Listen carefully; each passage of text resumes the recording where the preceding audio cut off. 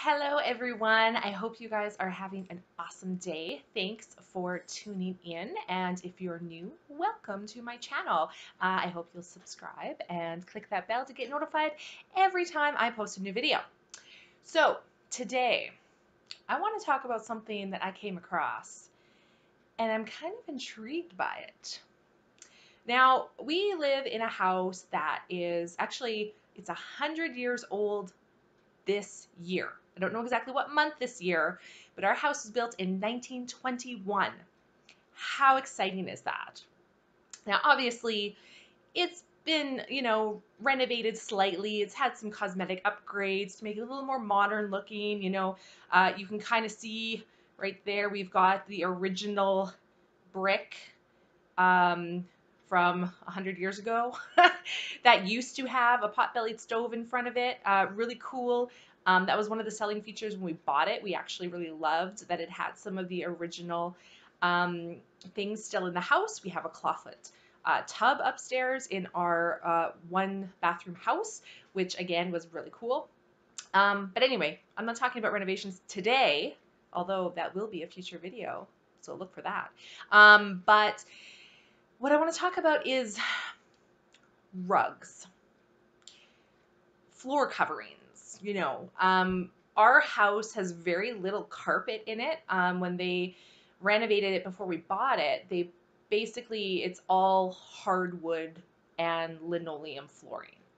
The only place we have carpet is on the stairs going up to the second floor and the hallway upstairs, which is a very small hallway. I mean, this 100-year-old house, so we're in a pretty small house. I mean, our house is like, I think just over 900 square feet. So it's a small, tiny house, 2 bedroom, 1 bath. So there's not a lot of carpet, which I'm okay with. I love hardwood floors, and we have the real hardwood floors. It's not like the laminate that looks like hardwood or the plank. This is real hardwood. So I'm excited about that.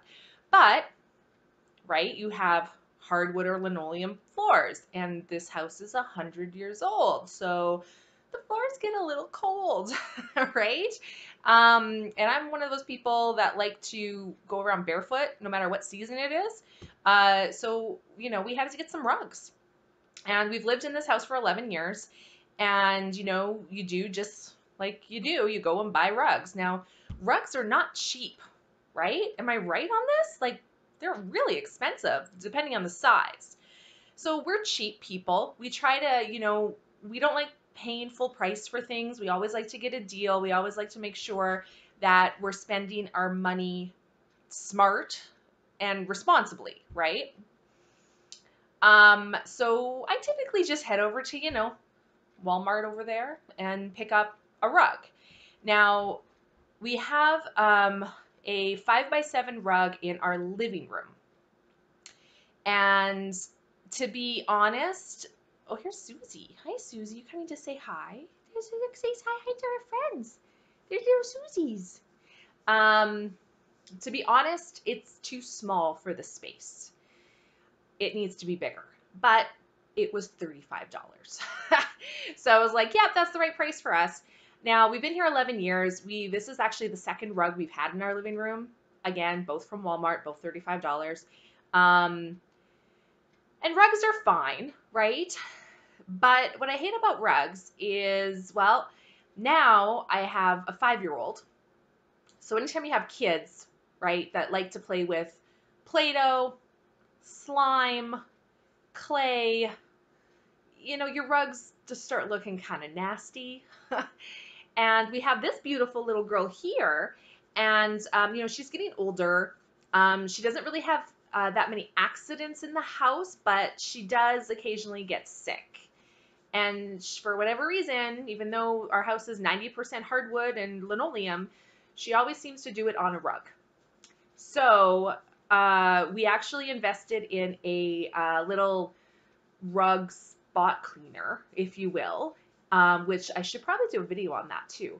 So we invested in that, and it definitely does its job way better than just, like a rag and some cleaning stuff, right? Because once you get something on a rug, it goes all the way through. Any of you that have rugs, you know what I'm talking about. It's a mess. So, the rugs, you can vacuum them as much as you want, but they never really get clean. And it's like, years ago, they used to take rugs outside and hang them on the line when people had laundry lines outside, and they'd beat them, right, with those rug beaters to try to get all the dust and debris and everything out of it. That's how they used to clean it. That's what I feel like doing, because they may look clean, but deep down those rugs aren't clean. You know it. So it's time to get a new rug. Our rug, again, it's getting frayed on the edges. It's got Play-Doh stuck in it I can't get out. It's a mess. And I'm like, I'm getting, like, even though we're cheap and it's only $35 for a rug, I'm like, I feel like we're replacing it quite a bit. Well, I mean, we aren't because we're cheap, but we should be replacing it more than we are. And it's like, it's a pain in the butt to clean it. So I kind of was looking around at different rugs, and I definitely wanted to get a bigger one to fit the space better. And one of my friends, actually, on Facebook, um, she had mentioned that she got a new rug. I think her husband surprised it with her as a gift, I think is what happened. And it was a Ruggable. Have you heard of this? Because I hadn't. And I'm like, what is a Ruggable? So I went on Google and I researched, and guess what, folks? It's a washable rug. Like washable where you put it in your washing machine, washable. And I'm like, yeah, okay, how is that even possible? Like, is this like just a little 3x5 that you throw in your washing machine? No, no. You can go all the way up to, what size is it? 9x12 feet? Washable rug. And I'm like, tell me more. What is this witchcraft? So basically, the Ruggable comes with a like a pad, if you will, that goes on the floor. And then it has the rug part is, I believe, it's like a foldable cloth kind of thing that attaches to the pad. So you never wash the pad. The pad is always the pad. But I don't know if it's Velcro or what it is, but the top piece just sticks to the pad. So when you need to or want to wash it, you just take the top piece off, wad it up, throw it in your washing machine, and wash it. And I'm like, that is brilliant. Why did it take so long for us to come up with this idea? So Ruggable, they have all sizes. You can get doormats, you can get round rugs, you can get runners, you can get anything from like a 3x5 feet up to a 9x12. And they have hundreds of patterns, colors. They even now have a plush rug, which reminds me kind of like that shag carpet, where it's like much higher and thicker. They even have that now. And it's all washable. It's washable. I can't tell you how excited I am about this. And this Ruggables apparently have been around for a long time, because I actually started looking at Ruggables, I think 2 or 3 years ago. And I'm like, I want Ruggables. I want Ruggables. Like I said, we don't have, we have some rugs in our house. So we have a rug in our living room. I have a very small rug in the master bedroom, kind of at the foot of the bed. Again, wrong size, right? All of my rugs are the wrong size. I know that. I took interior design. I know they're the wrong size. But again, working with budget and also color scheme, that's what I found, right? So we have one in our living room. We have one in our master bedroom. I have one in our daughter's room. I have a couple in our laundry / mud room back door area, like a runner, and then one in front of the washing machine and the dryer. And we have a rug at the front door.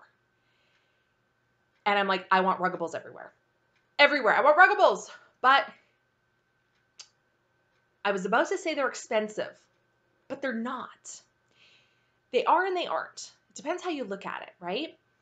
When you invest in a good rug and you go to like a furniture store or someplace that isn't Walmart, like an actual rug store, and you get an actual good rug, good quality, well made, gonna last you a lot longer than Walmart rugs.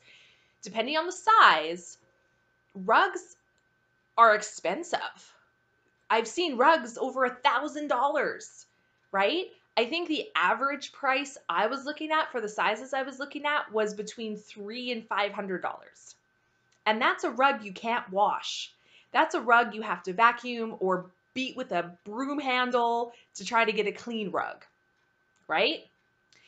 Ruggables, for the size I wanted, we were looking around $300.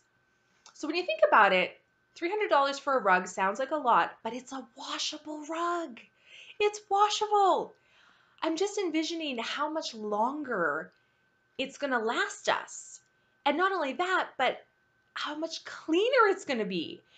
I have a bit of OCD. I'm a bit of a clean freak. I like things clean. And when I know that rug has got dirt and stuff in it, it drives me nuts. Because my daughter plays on it all the time. And I'm like, I don't want you on the rug because I know there's dirt in there. I can't get it out. So I'm just like, okay, it's time. I told my husband, I said, it's time. We need a new rug. I'm not buying another one, a cheap one that we're going to have to replace in a couple years. I want to invest in a Ruggable. Now, I know I can't get a Ruggable to replace all the rugs in my house, but let's get one. Let's try it. Let's see what it's like, right? Why not? So he agreed. He agreed, guys. He agreed. We did it. We ordered a Ruggable. So excited. We ordered a Ruggable. We decided we are in the living room 90% of the time. That's where we are. We're always in the living room. That's the rug we need to replace. That's the one that's right at the front door. People see that space. My daughter plays there. Our dog lies there. We're always in the living room watching TV or whatever. That's it. And I was like, we need the right size rug in here. I have a 5x7. It's too small. I know it's too small, guys. It's too small. So I went bigger. I ordered a 6x9.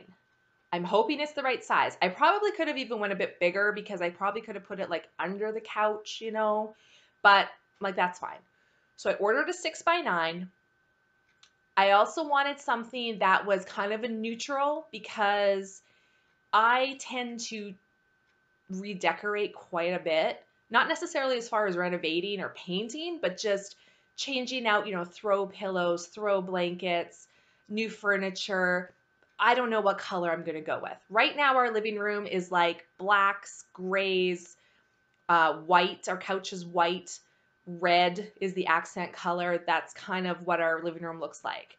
But I might take that red and change it to a blue or a yellow or a green. Who knows, right?